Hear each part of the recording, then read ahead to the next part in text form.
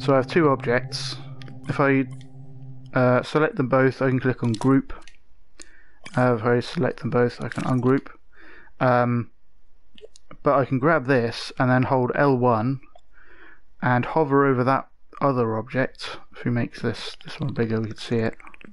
Hover over that object, hold L1 and then press X as if scoping in, but we scoped in while still holding this object.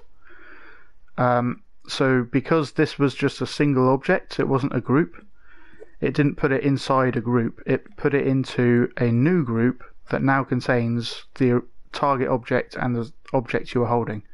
So now we have a group containing those two things, and a number of things are carried across. So if this was movable and I scope that in, then the group is movable.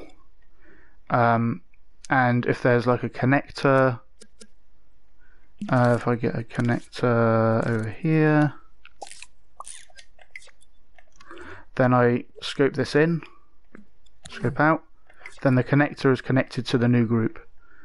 Keyframes are different. If I ungroup that again, if I keyframe that to just move up, and then I group that in there, that still applies only to that object within that group, but most other things like attach themselves to the new group. What if you already had a group and you had a separate object? If you grab that and scope into the group, then it will just take it into that group. So now I can edit all these things and we still only have that original group. Whereas if we held the group and we scope into that object, the target object bit over, let's make it huge again, the target object that we're hovering over is a single object and not a group. So if we scope in while holding this group in our hands, in our imp, then this stays as a group, but now it's inside a group with that object and this group, just as before.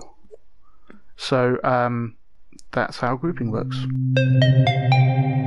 I'd like to thank Whitebeardy, MDKD99, Reiko, and all of my other supporters for making this tutorial possible.